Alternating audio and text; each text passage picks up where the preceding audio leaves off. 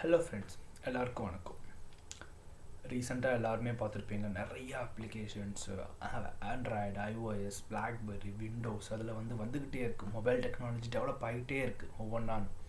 So இப்படி ஒவ்வொரு டெக்னாலஜியாக develop ஆகிட்ருக்கப்ப ஆண்ட்ராய்டுக்கு Java தெரியணும், ஐஓஎஸ்க்கு எக்ஸ்கோட் தெரியணும், அது மாதிரி விண்டோஸ்க்கு தென் blackberry, then lots of OS இருக்குது. ஸோ ஒவ்வொரு ஓஎஸும் depend on some language. So எனக்கு ஒரே ஒரு லாங்குவேஜ் மட்டும் தெரிஞ்சால் போதும். பட் எல்லா பிளாட்ஃபார்முக்கும் நான் ஆண்ட்ராய்டு ஒரு அப்ளிகேஷன் பண்ணணும் அப்படின்னு நினச்சா என்ன சூஸ் பண்ணலாம், என்ன டெக்னாலஜி சூஸ் பண்ணலாம், அதை பற்றி தான் இன்றைக்கி நம்ம இந்த வீடியோவில் பார்க்க போகிறோம். எஸ், உங்களுக்கு ஒரே ஒரு லாங்குவேஜ் மட்டும் தெரிஞ்சால் போதுங்க. அந்த லாங்குவேஜ் மட்டும் யூஸ் பண்ணி நம்ம எல்லா பிளாட்ஃபார்முக்கும், even Android, iOS, Windows, blackberry, so on என்ன ஓஎஸ்ஸாக இருந்தாலும் சரி, அதுக்கு நம்ம ஆப் டெவலப் பண்ணலாம் ஒரே ஒரு சோர்ஸ் கோடை மட்டும் வச்சு. எப்படி பார்க்கலாம். அதுக்கு பேர் என்னன்னு சொல்லுவாங்கன்னா ஹைப்ரிட் ஆப்ஸ்ன்னு சொல்லுவாங்க. ஸோ யூஸ்வலாக ஆண்ட்ராய்டு டெவலப்பர்ஸ், ஐஓஎஸ் டெவலப்பர் அந்தந்த லாங்குவேஜ்க்கு மட்டும் டெவலப் பண்ணிகிட்டு இருப்பாங்க. அதுக்கு பேர் நேட்டிவ் டெவலப்மெண்ட்டுன்னு சொல்லுவாங்க.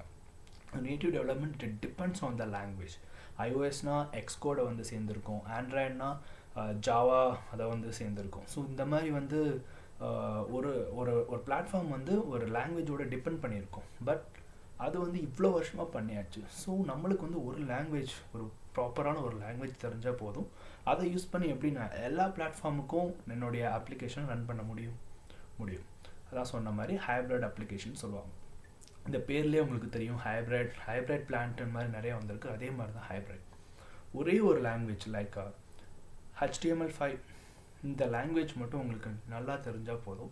நீங்கள் ஈஸியாக இந்த ஹைப்ரிட் அப்ளிகேஷன்ஸ் எந்த பிளாட்ஃபார்ம்லேயும் உங்களால் ஆப் டெவலப் பண்ண முடியும். ஸோ அது எப்படி இதுன்னா, ஒரு application run on any device with any platform with responsive design. அதுக்கு பேர் தான் ஹைப்ரிட் அப்ளிகேஷன்னு சொல்லுவாங்க. நான் ஏற்கனவே சொன்ன மாதிரி ஒரு எக்ஸாம்பிளுக்கு சொல்லணுன்னா, Cordova, phone gap and ionic, இதெல்லாம் ஒரு ஃப்ரேம் ஒர்க். இந்த ஃப்ரேம் ஒர்க்கை யூஸ் பண்ணி உங்கள் அப்ளிகேஷனை ஈஸியாக எந்த டிவைஸ்லையும் ரன் பண்ணலாம். ஸோ எப்படி இது ஆக்சுவலாக ஒர்க் ஆகுது தெரிஞ்சுக்கணுமா, நெக்ஸ்ட் வீடியோ ஃபாலோ பண்ணுங்கள்.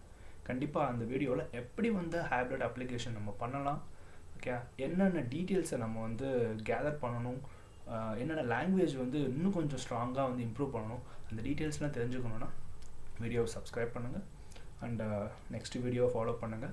கண்டிப்பாக உங்களுக்கு சொல்கிறேன். அண்டு மறக்காமல் கமெண்ட் பண்ணுங்கள்.